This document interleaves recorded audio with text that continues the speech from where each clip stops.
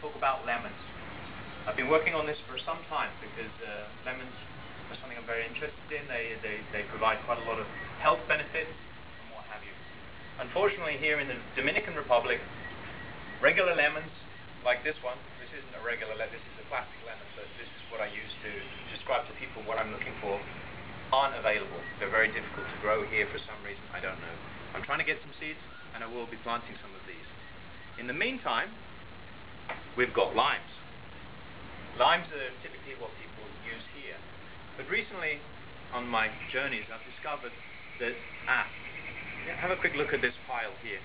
This is a surprise that I want to show you guys. This is something that is really amazing. But I've got it covered up because, then it's a surprise anyway. So, building the suspense.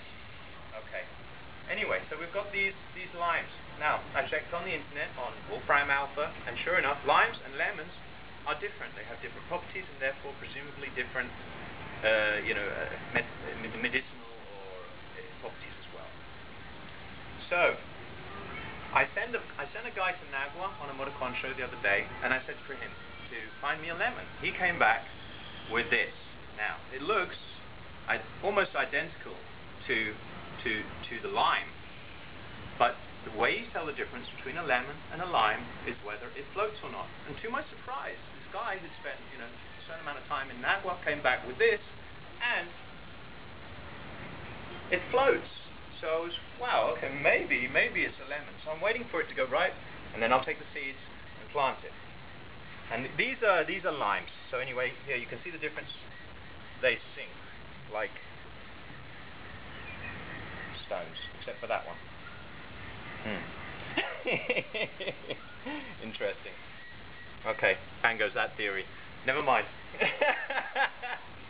Actually, I should have done this one first, shouldn't I? Look, that floats. No, I'm joking, it's plastic. Anyway, now for the crescendo. This is really amazing. I've discovered something. Some of the old guys here I've been talking to in the Dominican Republic told me about an abundance of different types of fruit and what have you, and an abundance of lemons. But they said the lemons that they have are much bigger.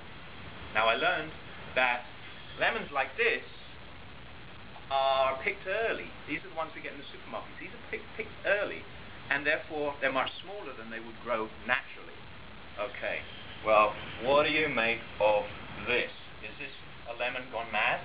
I know we're in Jurassic Park and everything's bigger than usual, but that is kind of amazing, isn't it? I checked on the internet. This is not an ugly fruit because it's too proportional, and the colors and the peel are different. This is not a pomelo maxima because it's too rough. A pomelo is a lot smoother. And if you stick your nail in it and you smell this thing, that's a very strong lemon smell. Fantastic. And these ones are ready to go. These ones are the ripe version. Anyway, fascinating stuff. I'm waiting for these to go a little bit riper. I'll take the